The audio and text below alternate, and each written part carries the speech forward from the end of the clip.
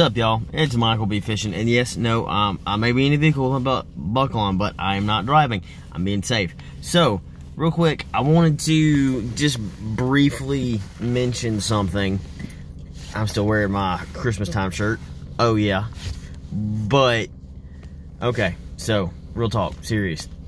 I'm sure as you've either heard, sure as some of you have probably heard, if not all of you have probably heard about it, but there were some people who were protesting yesterday, and it got violent, or 2 days ago, and it got violent. It got extremely violent. It was 2 days ago. Yes, it was Wednesday. So much so that they stormed the Capitol building. Now, there are some people who have expressed their concern like they were justified in doing so because they were trying to ask questions and nobody was answering them, and they reached a point there that just said, forget it. That's true. However, John Cooper of Cooper Stuff, and also the lead singer of Skillet, put out a little thing on his podcast channel today called Cooper Stuff. It's awesome. Y'all should go check it out. It's called Cooper Stuff. Fantastic. But he was like, God is a God of law and order. So I agree with him, and like it's very sinful. In fact, the devil was probably getting a kick out of everything that was going on Wednesday. And I'm not speaking out and saying that there aren't questions that need to be asked, because quite frankly there are. However, I'm speaking out against the methodology in which it was done. Violence only breeds more violence. That's everything, because we're all sinful. We are all sinful people. This is not political. This video is not political. Do not say it is, because I know some of you are going to watch it. In fact, I might even have like 2 views on the video. But still, Christ came for all of us, whether we are left, middle, right, front, backwards, whatever. He came and died for all of us. So those of us who are professing Christians need to act like that. We can't expect a lost person to act saved, because they just can't. Scripture says that.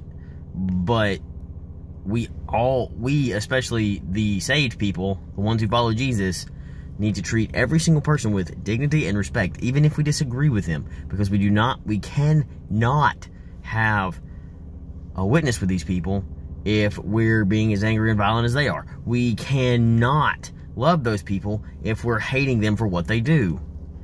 Now, Jesus says himself that they will hate you because they hated me first. But that is in terms of Christian persecution, not political persecution.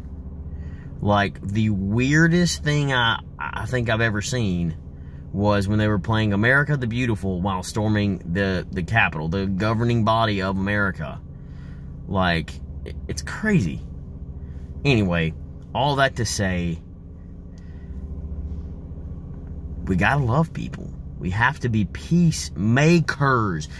Jesus says in Matthew 5, blessed are the peacemakers, for they will be considered sons of God. We have to be peacemakers, because Jesus was a peacemaker. Sure, he flipped a table when it was necessary, but we must be peacemakers. We must love people, not whatever the other day was, or those marches back over the summer for the BLM stuff. We have to love people, because that, and I'm not saying agree with people, I'm saying love people and respect them for the human beings that they are, made in the image of God. Anyway, so this little spiel is over. I've been talking for about 4 minutes. I'm waiting on my wife to get out of work. So I hope y'all have a fantastic day. And sorry, she scared me. Anyway, this is Michael B. Fishing. See y'all later.